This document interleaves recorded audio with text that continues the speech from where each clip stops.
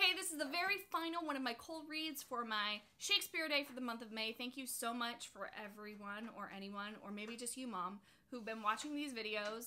It's been a fun distraction for this quarantine time, but also just something that has forced me to dive into text a little bit and dust off some pieces that I really enjoy.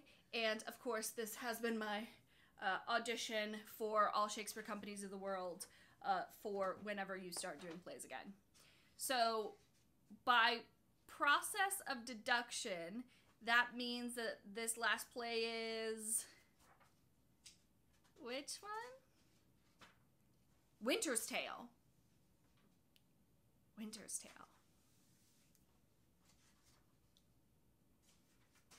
Huh, Winter's Tale. I would have thought Winter's Tale was in the tragedy section, it's in the comedy section. Mm-hmm.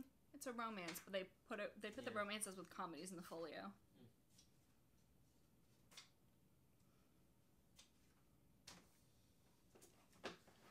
All right, for my final cold read, we have... Time. I thought about learning this one and performing this one, but it's a lengthy one. I will never forget when we did this in college. I wasn't in it, but Sam Hay played Time, and he was like a farmer with wings or something. It was amazing. All right, here we go. I that please some try all, both joy and terror, of good and bad, that makes and unfolds error. Now take upon me, in the name of time, to use my wings. Impute it not a crime to me, or my swift passage that I slide o'er 16 years, and leave the growth untried of that wide gap, since it is in my power to o'erthrow law, and in one self-born hour to plant and o'erwhelm custom. Let me pass the same I am, ere ancientest order was, or was it now received.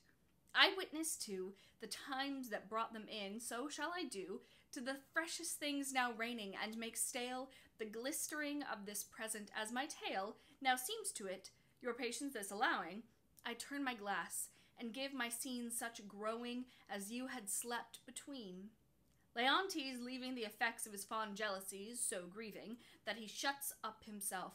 Imagine me, gentle spectators, that I may now be in fair Bohemia, and remember well, I mentioned a son of the king's, which Florizel I now name to you, and with speed so pace, to speak of Perdita, now grown in grace, equal with wondering. What of her ensues, I list not prophesy, but let time's news be known when 'tis brought forth. A shepherd's daughter, and what to her adheres, which follows after, is the argument of time.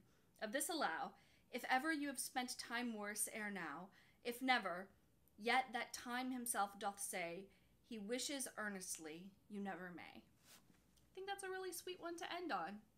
So thanks. Thanks, Shakespeare. Thanks, viewers of the world.